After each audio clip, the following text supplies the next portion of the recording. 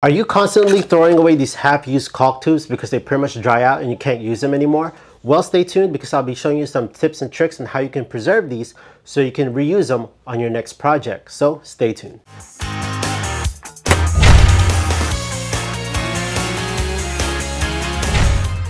Hi friends, welcome to Fix This House. If you're new to the channel, consider pressing the subscribe and notification bell so you can always be in tune on DIYs, how-to videos, and product reviews that I do within this channel. If you're like me, I've thrown away so many half-used caulk tubes in my life, and the only way that I preserved them before was using masking tape, wrap it around the tube, and pretty much that's it. And I leave it, and by the time I get to the next project, I use it, it's all dried out, and I can't use it again. This video is going to be broken down into 3 parts. The first part, we're going to dissect this caulking tube, and we're going to see where the drying stops on the actual nozzle, all the way, maybe all the way to the tube. The second part, we're going to test out different methods that other people have used to preserve these half-used caulking tubes, and which one actually works.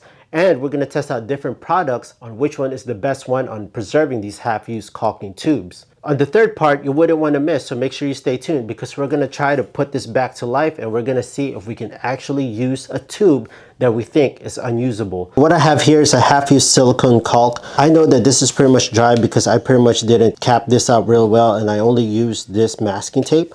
And to show you that it doesn't work anymore, use this dripless caulking gun.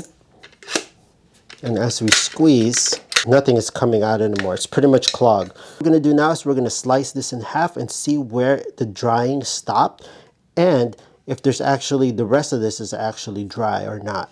Just giving you a quick background on this caulking tube. I've used this a couple of months ago, so let's see how it looks like after that. So opening this, you can see that why these caulking tubes fail is because it dries up pretty much 2/3 of the way from the whole nozzle. And you can see that right here, if we touch it, it still is good.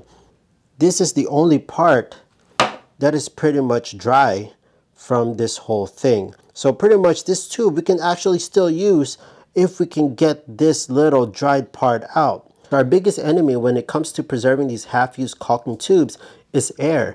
It's the air going through and penetrating through your seal. Some people like to use tape to seal up their half-used caulk. On this, it's not foolproof. Sometimes it works, sometimes it doesn't. Most of the time, in my experience, it has not worked because it still ends up drying out. Some people use a nail, a screw, or a shorter nail. So I'm not saying that this is not effective. Some people have good success on these, but on the long run, I believe it's not gonna end up working. You're not gonna get a full seal all the way around. There's still gonna be some little bits of area around this nail that air is gonna penetrate right through. Some people say, hey, put a screw right on the top. This might work, but the problem with this one too is has these threads. Now when it goes through here, you're gonna have some risk of air penetration through there, which is not gonna create that airtight seal. When I caulk my baseboards or crown moldings, I only cut a small amount at the tip, probably 1/8. So if you are gonna plan to use the nail, make sure you have a variety of sizes. This is not gonna fit right through. So this one fits, but it's still kind of loose. So that would be the closest one, but still, it's still a little bit loose. So it's pretty much a hit and miss when it comes to the nail. Sorry to interrupt you right quick, but if you're enjoying this video so far, please share and like this video so we can spread this out and share it to more people. With that being said, let's get back to the video. Now that we've gone through all the home remedies or home hacks, let's get to some of the products that can actually preserve and help these caulking tubes last a little longer. Here are the so-called caulk saver products that I found out there. Again, I am not sponsored by any of these products. I bought these all with my own money to test it out on this video. But first, let's start off with the price and how much it comes per each price. This one right here are called caulk caps, and I'll show you how they work later on.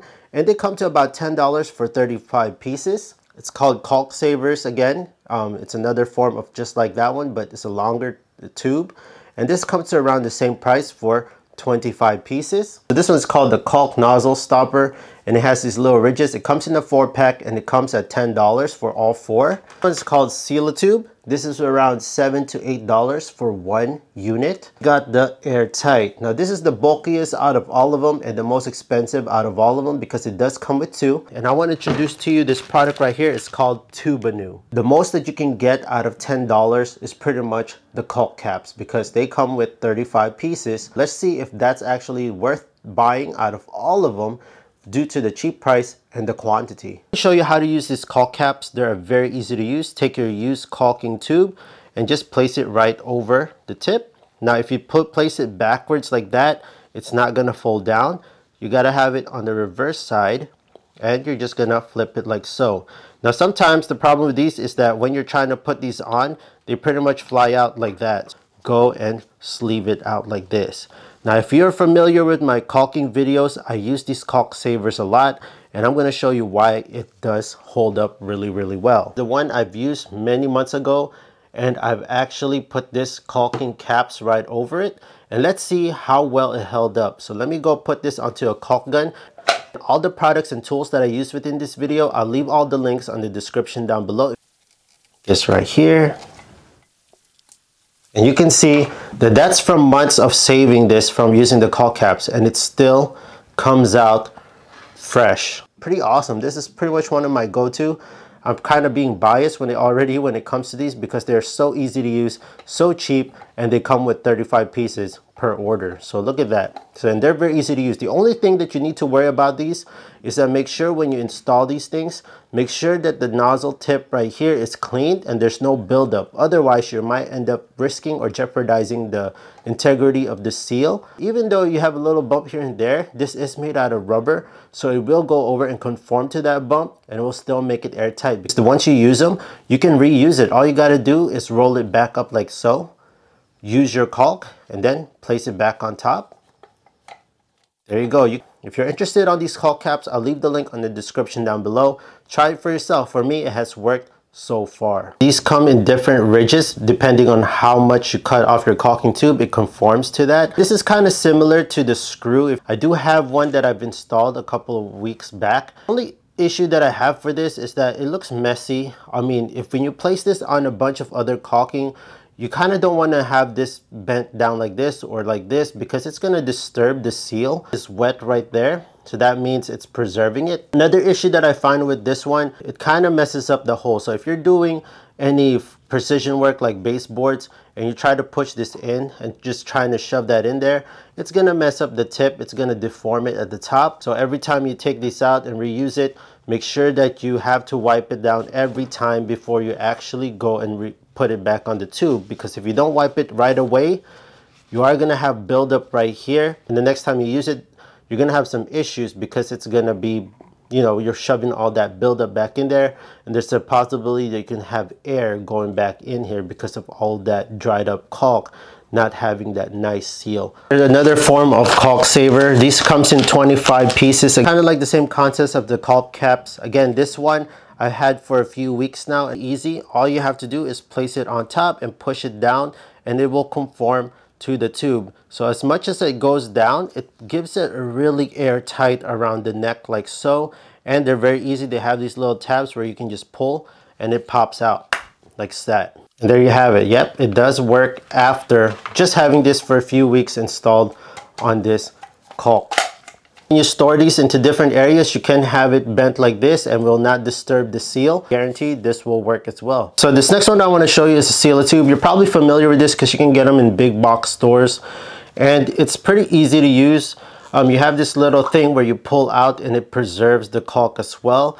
Again, you can see I've had this on for a few weeks too as well, and it still is kind of wet right there. There's a little piece right there. When you bend it, it does come out like so. So I don't know how well this fit is or how well this will seal over time, but a little disturbance of that could possibly mess up the seal. And you bend this, there's still a little bit of air gap or air space there that could possibly go inside the tube and harden that tube out. Other issue that I have for this one is cleanup. Again, once you take this out of the tube, you have to clean it up really well, because the more you use this, the more this top area seal is going to get worn out. Here is the other product that I want to show you today. This is by Airtight.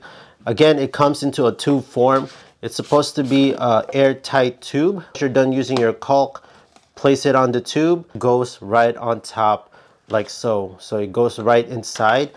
Cap it like so, and it's supposed to be airtight. I like the concept of this. It's nice, it's clean, but for the price of it, for $16 to $17, you only get 2 of these. The thing is, after you take this out, there's no way that you can clean out that needle on the inside. I mean, you can probably close this up so that that thing doesn't dry out. If you don't clean it up real well, you're gonna have a hard time pushing this in, and there's just gonna be buildup on that little needle over time. I'm just telling you, it works, but on the long run, I don't see it very practical. So now this brings us to the third part of this video, and that is, what if you have a caulking tube that you think is pretty much gone? You're gonna trash it because no matter how hard you squeeze it out of your caulking gun, nothing is just coming out. So is this thing still savable? Let's find out. And I want to introduce to you this product right here. It's called Tubanew. We're supposed to cut this in half because technically, when these little tubes dry, it only dries up to the nozzle somewhere around here. I'm gonna use my utility knife and extend it all the way out like so. Again, be very careful when you're using a knife. Wear cut resistant gloves. Let me test this out for you friends before we use it. One is pretty much gone. This has been exposed out to the air. There was no cap on this for a long time, and you can see that there is nothing coming out no matter how hard we push into it. What I'm doing is I'm just cutting right at the very top where the metal piece is. Cut around here on the neck. See if there's actually still life on these things. So this one, you can take out some of these areas and take out all the pretty much you think it's drying out areas. You can see right here, hardened right at the top. Okay, that's really hard area right there. The new Tubanew, we're just pretty much putting a new nozzle at the top. And all you got to do is press down like so, and then just push it in like that. I'm not going to be using this for a baseboard, so I'm going to cut a fairly big tip at the end. Okay, there you go. Make sure it's pushed all the way or else it won't fit on your caulk gun. Okay, now let's try it out. And you guys could already feel it going through. And look at that. It worked. That's pretty awesome. So this thing, I thought it was done for, is actually still alive because of this Tubanew. I like to put this tape right around here just so that I can have peace of mind that it is kind of airtight at the end. You know, just like so. Tape it up at the end like so. You can just take one of your caulk caps, place it on top, and there you have it. You just saved yourself $10 to $15 on caulk, given this one was out in the air open for many months. I guess I used this like somewhere last year and I thought it was gone and done for. Good thing I just saved it, put it aside. They come in a lot, 10 for $12. You can't beat that. Again, this one too, I'll leave the link on the description down below. So let me know what other remedies or what other things you do to save your caulking tubes, your half-used caulking tubes to be specific. Let me know in the comment section down below, share with the community. And if you found this video super helpful, friends, please hit that big thumbs up, press the subscribe notification bell, and I'll see you friends on the next video.